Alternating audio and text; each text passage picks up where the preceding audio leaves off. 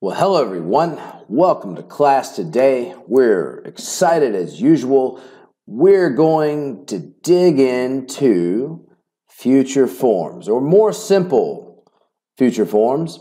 And how about we get started? So, first of all, we have many forms that we use in future. English does not have a specific future tense. We use supplements to talk about future time. So we more or less categorize these things into our plans and arrangements and our spontaneous decisions or predictions. So let's go ahead and dig right into these simple future forms.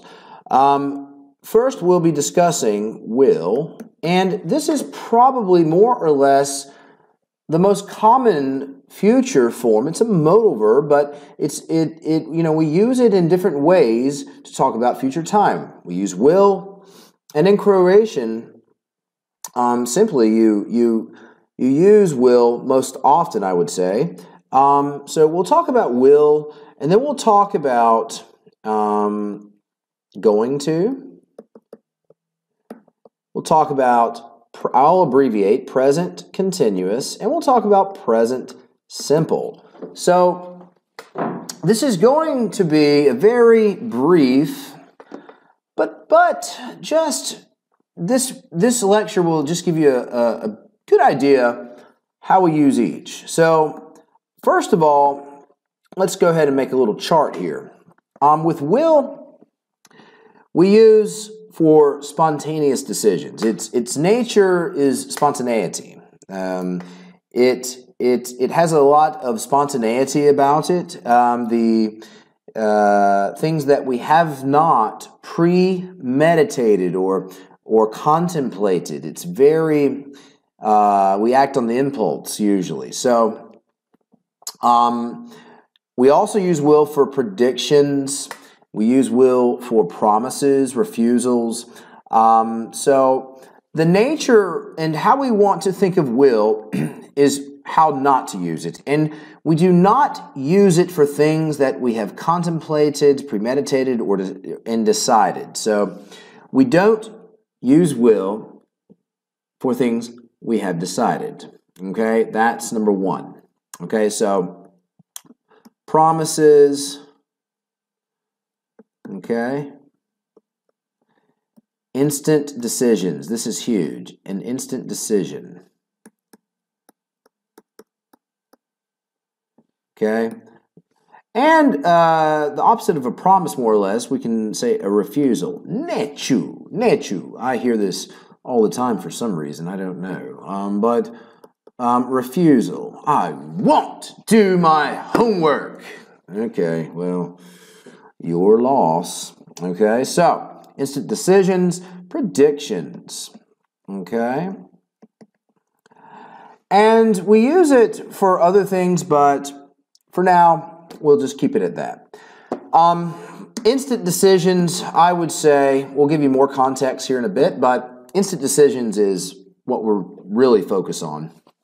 And then we'll talk about prediction in comparison with going to. So, going to and present continuous. Now, we're getting into our plans and arrangements now. So, these two right here, going to, okay, and present continuous, we should know the forms, we use for plans and arrangements. All right. So, now, what does this mean? This means, for example, if we have thought about something, we have, and decided, of course, then that means we know, and it is certain, more or less. So, for example, with going to, we're going to travel this weekend. Okay, it has been decided upon, and we have possibly made a plan in the book. It is our intent to do so. With present continuous, the difference is it describes our plans or arrangements, but it is more concrete. Okay, concretno. It's more concrete. We usually use it with specific times even. Okay. Sorry for my illegible handwriting. It's a bad day for my handwriting. I don't know why. My apologies. But for example, present continuous, we're meeting today at 12 o'clock. There's more specificity with this arrangement. It has been decided upon, first of all, that's the criteria, and additionally, we usually put specific time. This weekend, we're meeting this weekend at 12.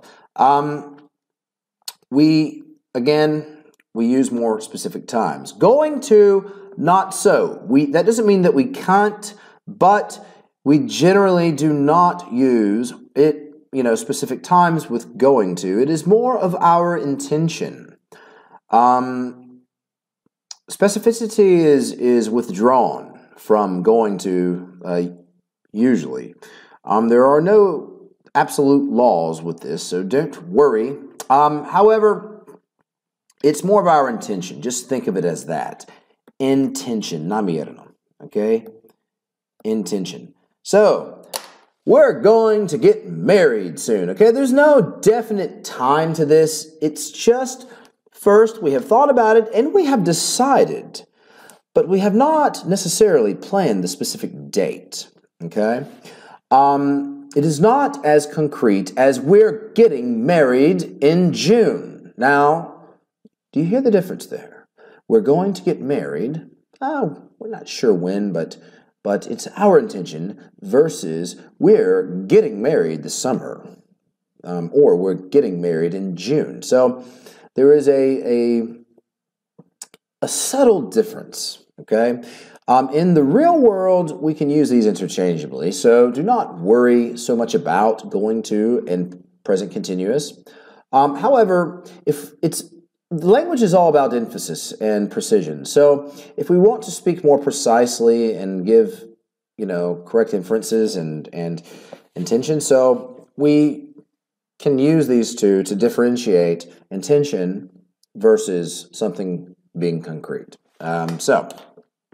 Going on to present simple. Now, here again, we have two tenses here. Okay, present continuous and present simple, and you say, well, whoa, hey Jamie, what's up, man? These aren't future tenses, like I said before. We use tenses in English to supplement time in different times. So present continuous has a function, of course, for right now at the moment, and additionally, we use it for plans and arrangements which are concrete in the future, same as present simple. And we will not go over form here. We should know that. Now, present simple, we usually use with adverb time clauses, as we discussed last unit maybe, with words such as when, by the time, before, after. So these are adverb time clauses, and more specifically, we use these with present simple tense to talk about times in the future. So, for example, when you go to school, call me. Now that's actually a conditional, but it is a future conditional, and this is called a future time clause. So, it's not a conditional, it's a future time clause. So, after he goes to school, he should call me. This is a future time clause. We use these for things which are fixed. Okay, the movie starts at 8 o'clock. This is a fixed schedule, routine. Okay, it has more futuristic implication, but we use it for things which are kind of timetabled. Okay, the movie starts at 9 o'clock tonight. Okay, we don't say the movie is starting at 9 o'clock tonight. This is more of a state. It's not. We're not trying to emphasize the action of the movie starting. It is the movie starts. It's the state of the beginning of the movie. So that's how we look. You might ask yourself, "Oh man, this doesn't make sense." Well, you have to subject yourself to this, and you have to use it a lot to get used to it. So, timetables, fixed schedules. This is mainly fixed schedules and future time clauses. Now, let's go back to these two culprits, okay? These suspects. Now, let's get into prediction, okay? So, both will and be going to we use for prediction. Now, will is very strong. It can be strong. That's why we use it as a promise. In prediction form, we use for things that are more far out. Okay, things that don't or won't affect us more imminently. Okay, immediately, about to happen. They don't. We do not use them for things that are about to happen. Okay, so the weathermen may say, Sunday will bring rain and snow, or it doesn't matter, but usually things farther out, we use will. Nostradamus predicted that in 2058, it will rain acid. This is a prediction far out, not imminent. Okay, it's a good word for you, imminent. Going to things that are more imminent, or about to happen. Usually there is proof or some evidence, as you can say. For example, naturally, we're in Zagreb drinking coffee at the cafe on Spica, and a friend looks up and says, "Hey, Jamie, look at the clouds. It's going to rain." So the implication here is that it's about to happen. It's more imminent. And we know this because if we look up at the sky and see these little dark clouds coming our way, this is evidence that a rain shower is ahead of us. So we use going to for predictions, but things which are more imminent or about to happen. Okay, so let's look at the book here and let's see what we have. Okay, now we see will. Okay, and the team manager won't be at the meeting tomorrow. He's in Berlin. Okay, won't be. This is very strong. Okay, this is a personal prediction, more or less. Okay, George has decided he's going to study economics at university. So again, like we said, the decision has been made. Not really certain when, but he has taken the step of deciding. Now, here, number 3, we have a timetable. The plane lands at 7, okay?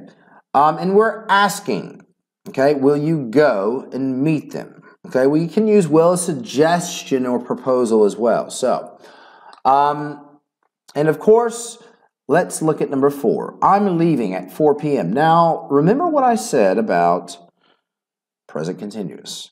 You see 4 p.m. Okay, this is very exact. This is very specific. Okay, so remember that. Now, maybe we can go over some things in the book that I did not tell you in our chart, but okay, to make a prediction based on your personal knowledge or opinion. For example, we may say, you'll love the movie. Now, we say this also on impulse. We don't really think about it, premeditate before we say these things. So it's very erratic, if you can say, very impulsive. You'll love the movie. I don't think about it and then, say, oh, you know what, you're going to love the movie. Oh, we say you'll love the movie, okay?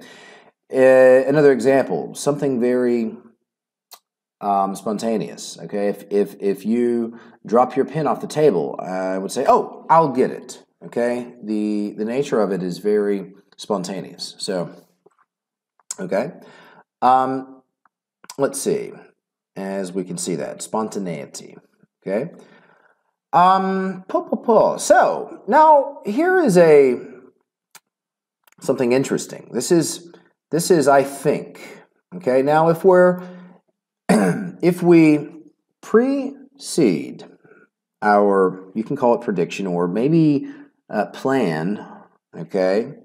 And if the plan is undecided, we may use will, because that means I think I have not concluded, decided anything. This means uncertainty. So we often use I think or maybe preceding will. I think I'll go. I think I'll do my homework. Wow, wouldn't that be lovely? So we can make predictive plans, but remember, they are not decided. They're not certain. Okay, we often do this with I think. Okay, so this part we're talking about contractions. Okay, now look, we'll move to that. Okay, to make prediction based on evidence. The dokaz is in the pudding, as they say. The evidence, the proof is in the pudding. Okay, now that's a pretty interesting phrase there. You can Google it, okay? Look at the traffic. We're going to be late. Look, it's evident. In front of us, there is a jam, so we will inevitably be late, okay? So,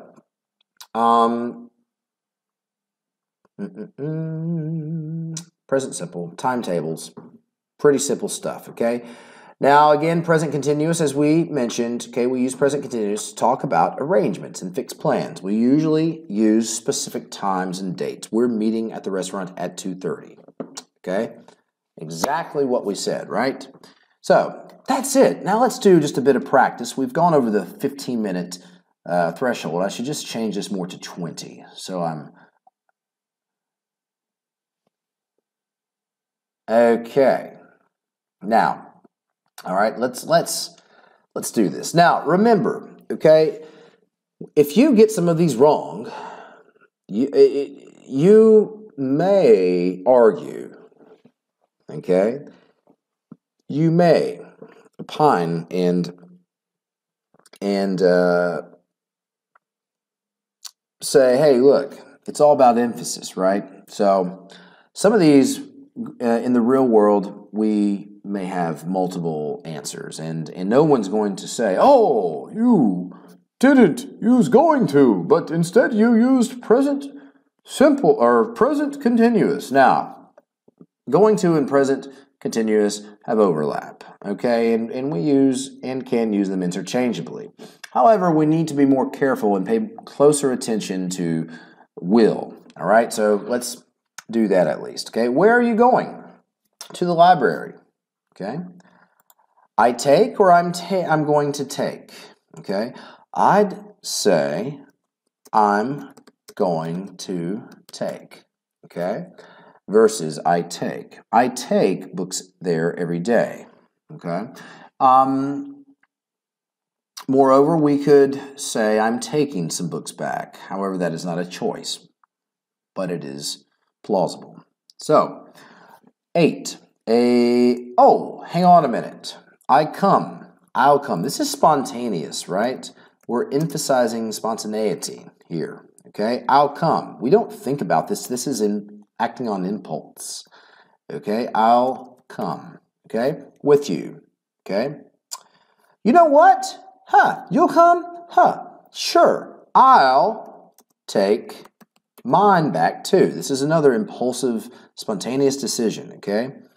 We didn't think, we didn't premeditate on this. Okay, let's look at number 2. There's a documentary about the history of the Olympics on TV tonight.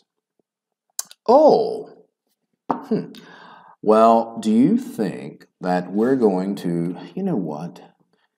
I'm going to decide this. No, this is very spontaneous. Oh, I'll tell Tony. Okay? He loves anything connected with sport. What time?